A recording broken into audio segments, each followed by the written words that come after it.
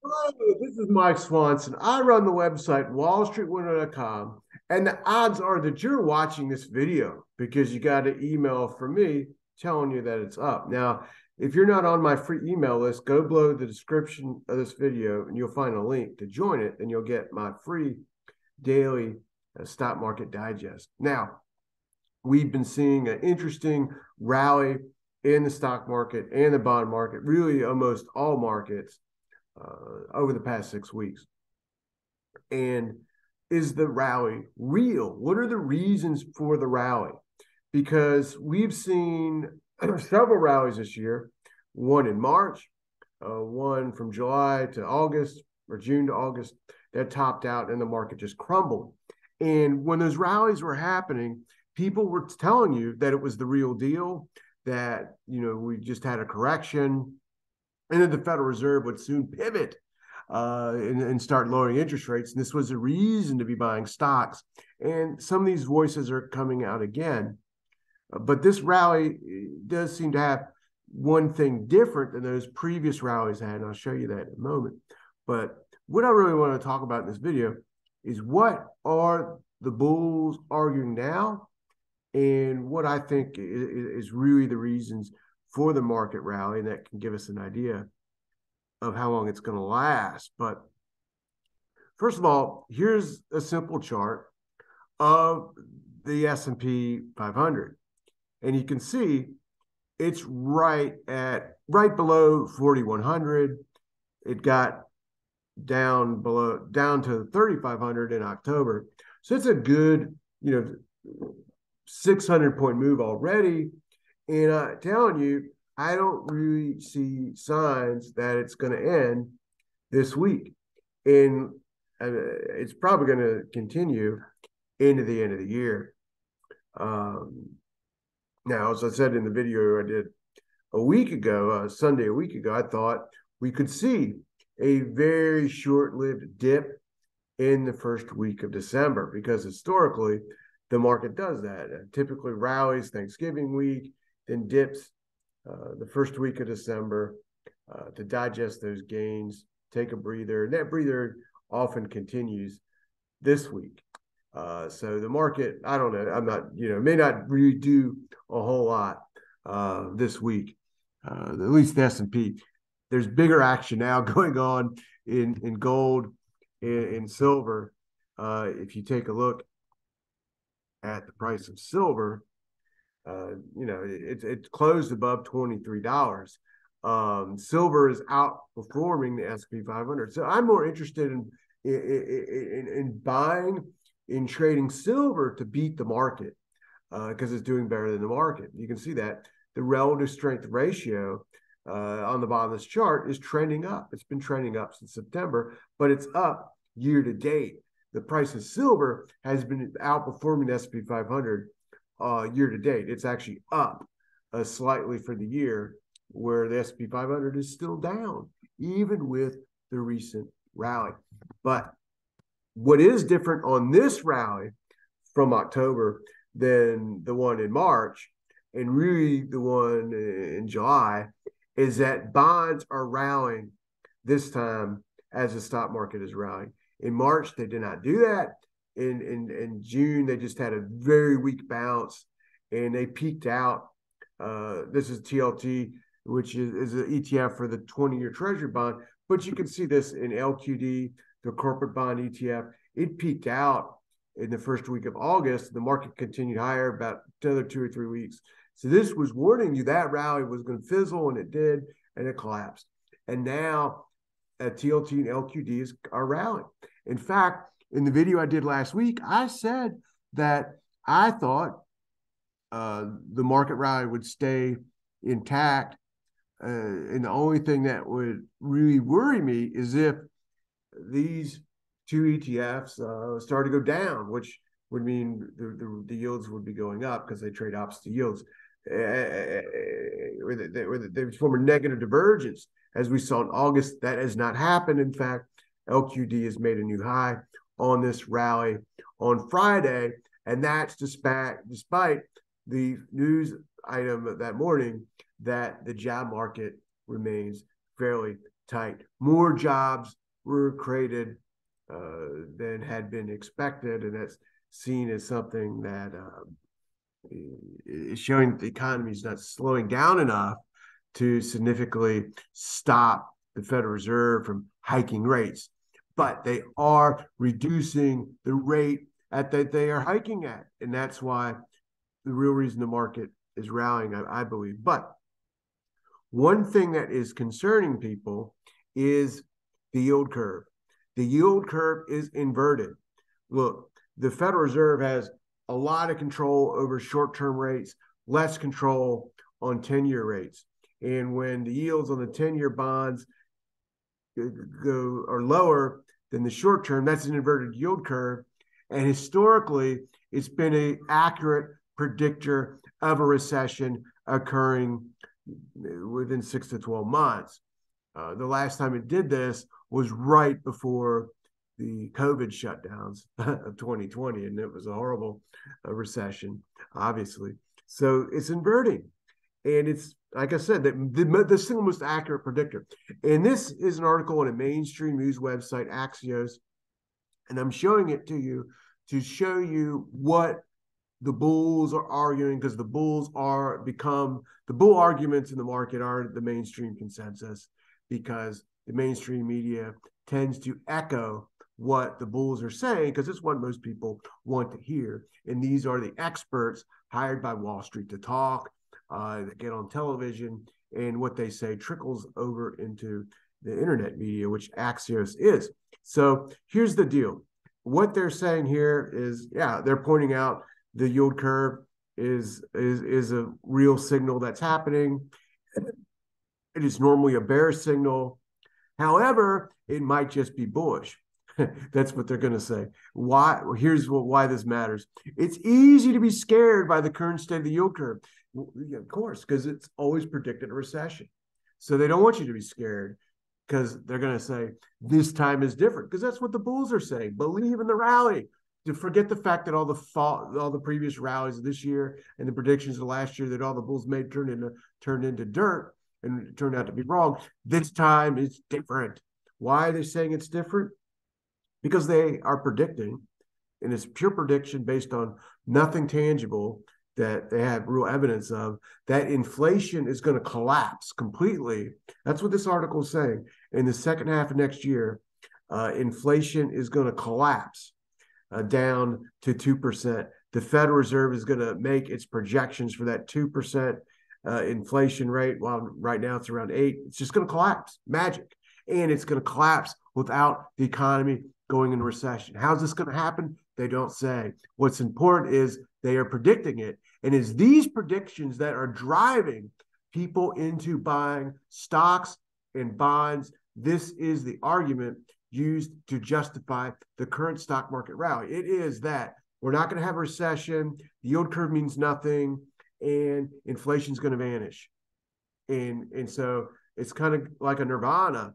And that's what they're saying, why they're buying stocks, why you should buy stocks. I think these are, you can't make trades and hold investments based on predictions. I don't care who's making them, and certainly not predictions that they're not, there's no real solid evidence being shown to you of why they're being made. And I'm not picking on this website, because this is what's happening everywhere with the bull case. Now, what I think is really taking place, well, first of all, the bull case has two dangers to it. One, obvious, there's a recession. And then when this rally ends, what will happen is people can be worried about earnings falling and selling stocks and so forth, because that's what happens. The second danger is that inflation does not go away, as they're predicting. You know, it's kind of, and I don't really know anyone seriously predicting it's going to fall to 2% within 12 months, but they are doing that. And so are these bulls on YouTube talking about deflation, and Kathy Wood is one of them. But here's the thing. So those are two problems, that if inflation doesn't go away and there's a recession, completely would derail the bull case. Has nothing to do with what happens this month. I'm talking about in the next couple of months. And I think one of those two things is very likely. Both of them, in fact, could actually happen. With inflation, I don't think it's going to go down to 2%. In fact, some are saying the Wall Street Journal had an article out this morning or this weekend's edition saying that inflation could fall to 5%. And if it does, we just want it to stay there and at 5%, and we can live with it. And the Fed can just raise their target at 2% up to 5%. But that's one article, and they're arguing that. So that's another bull case, I guess, of people, where people can't even believe it's going to vanish, as we're being told. But here's, I'm just not taking the arguments seriously that people are giving us to explain the stock market rally. Instead, I want to tell you something else is going on. Okay, we have seen the Federal Reserve become less hawkish. They are set to reduce the next rate hike around December the 14th from 75 points to 50 points. That was announced or suggested this was coming 5 weeks ago. That is what initially sparked the stock market rally and the bond rally. And the plot of the trajectory of interest rate hikes is that we're going to get to 5% or 5.25% by February or March. And last week, Jerome Powell gave a speech in which he said that he wants to get interest rates up to that level. And I'm probably going to put all this into an article before the end of the year, the exact quotes. So this is sort of a preview. But the thinking of the Federal Reserve is not, we just solved everything. And it's like the bull case. No. What they are saying is, look, we are hiking. This is what Powell said last week. We are hiking rates, and we know that interest rate hikes can cause recession.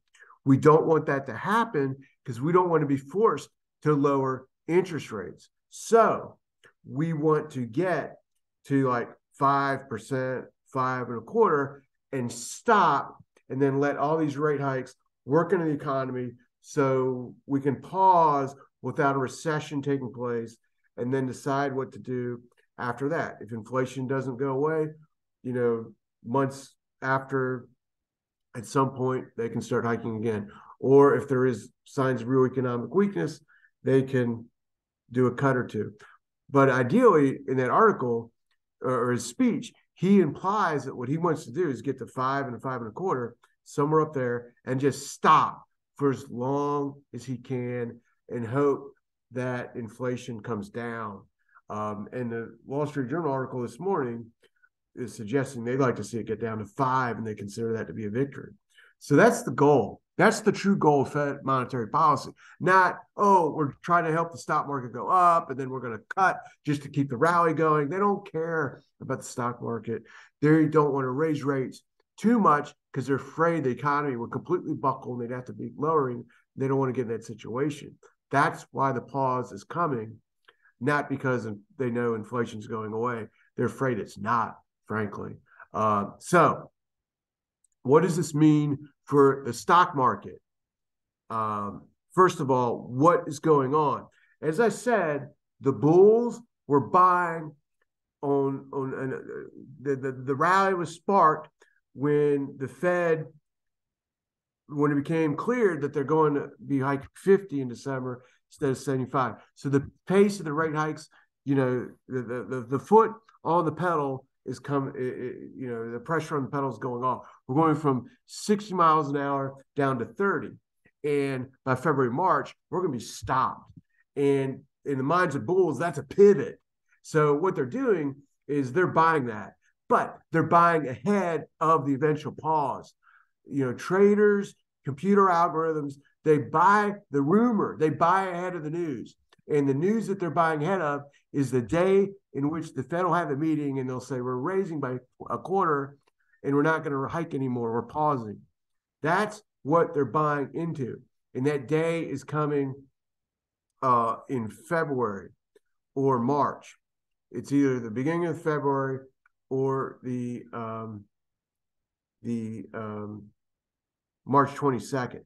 This is the March 22nd meeting, and these are the fund futures contracts. What the bond market is pricing in is rates going to 5.25 by March the 22nd, and that would be the last rate hike.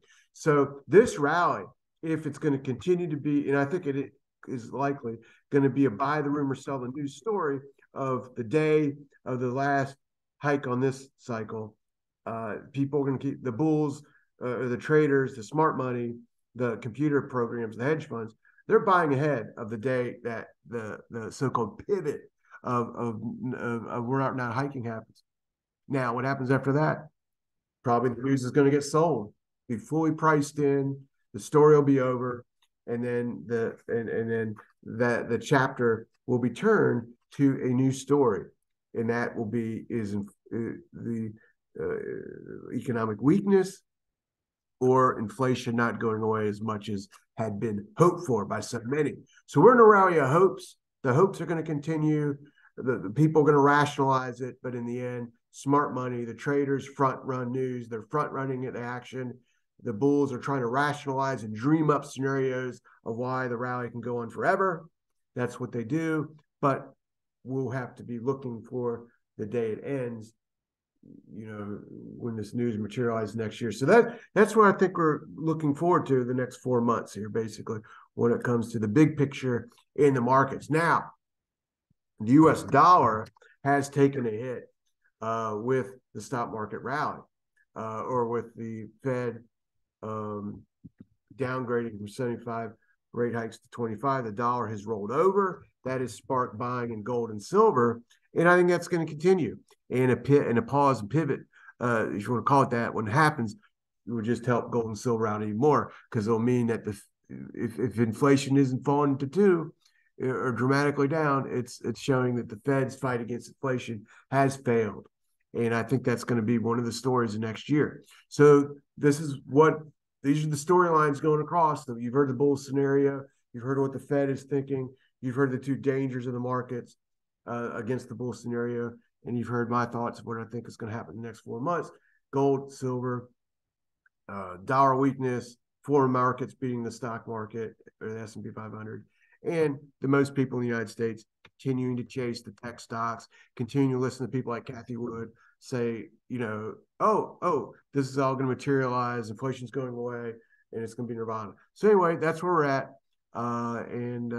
Like this video, and I'll give you more videos. And if this is the first time you see me on YouTube, hit the subscribe button and hit the bell next to it. YouTube will send you an alert as soon as the next video is up.